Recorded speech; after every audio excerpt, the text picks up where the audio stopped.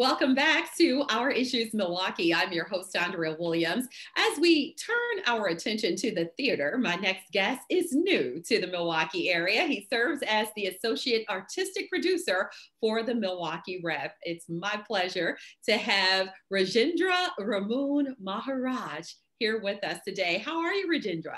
I'm well. Thank you so much for having me. Thank you for being here and welcome to Milwaukee. Last month, we were just talking with representatives from the Rep about how exciting it was to have you come into the area. You hold an associate degree in criminal justice from St. John's University, a BA in communication arts from St. John's, and a Master of Fine Arts in theatrical directing from Brooklyn College. So with your East Coast roots, what is it that attracted you to Milwaukee? Well, first of all, I have to say it is such a beautiful city and there's so much heart here. And I have to say the theater, you know, when I was growing up as an artist, I remember writing a paper in graduate school about Milwaukee Rep. And here I now sit less than a foot away from the artistic director and as part of the artistic staff of the theater. So it is a full circle moment for me. Yeah, And I'm just so thrilled to be here. Well, we are thrilled to have you here. And so the Milwaukee Rep is presenting something very special for Black History Month that will be virtual and free to the public. So if you would tell us more about this special program. Thank you. We wanted this year, more than any year, with all the things that have been happening around the pandemic and the Black Lives Matter movement, to really look at how we can use Black History Month as a way to look at the past, the present, and the future. And so we came up with We Rise, which is a wink to, of course, Dr. Maya Angelou's prolific poem. And we have 4 Mondays in Black History Month in February where we're going to be doing programming.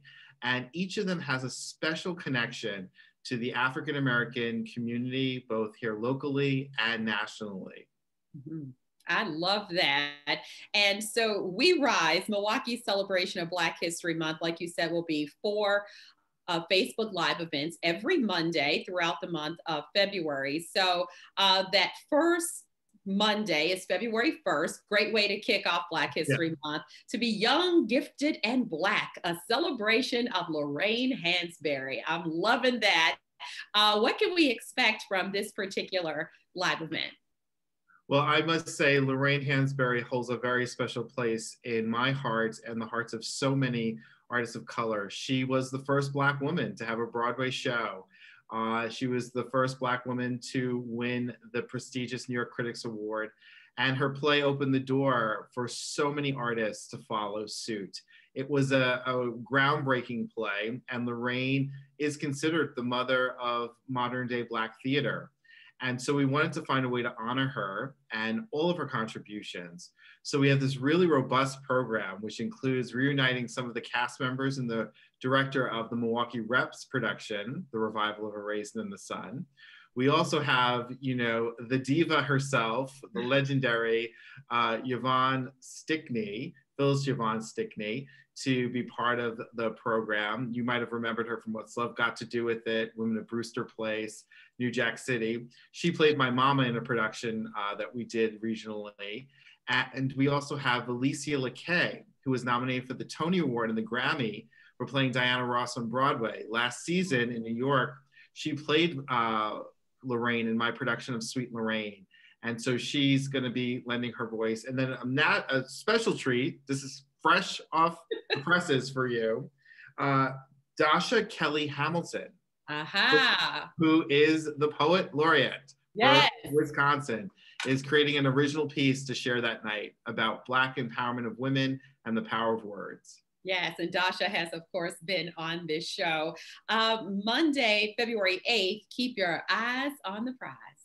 Yes, we're so excited about that because a lot of people think, well, if I'm not an actor or a singer, how do I fit into the theater? And so this really spotlights the men and women and creative people behind the scenes, people like myself who are directors and administrators and playwrights, designers, talking about their journey and their passions in the American theater. I love it. So, and I keep saying I love it because I do. I saw Raisin in the Sun at the Milwaukee Rep, and then I also, of course, saw Fences and all of these great productions, and you're also taking a look at some of August Wilson's work. We'll talk about that. But Monday, February 15th, It Takes a Village, with a lot of people that I actually know that have been on this show. Lakita Caldwell, Chike Johnson, and his wife, Malkia Stampley, also very talented.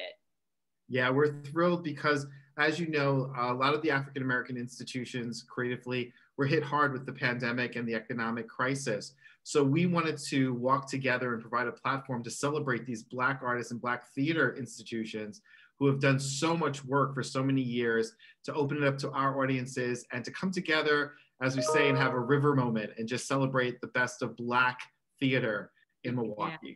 Yes, sir. And we talked about this whole tribute, I'm guessing, as a tribute to August Wilson and his outstanding work. Of course, everybody's getting a chance to see Ma Rainey's Black Bottom, and there's rave reviews about that, with Chadwick Boseman doing his last final performance. And so the ground on which I stand is honoring the life and the legacy of August Wilson. So if you would talk about that. Sure, and that comes from the prolific speech that August delivered so many years ago about everything that's happening in the Black arts movement right now. It's going to be an evening where we have the kids from Milwaukee, who are part of the August Wilson monologue competition, speaking about their passion for August. We're gathering women who have all performed in August Wilson plays across the country to talk about being a woman of August Wilson. Ebony Joanne, the legendary Ebony Joanne, who played Ma Rainey on Broadway and has done films with Whoopi Goldberg and Chris Rock, is going to be our keynote speaker. And then we're closing the night out with an original piece that I wrote, which I'm so happy to share, called Rise, the African-American Quilt, inspired by the words of what August wrote, but reinterpreted for artists and the movement today.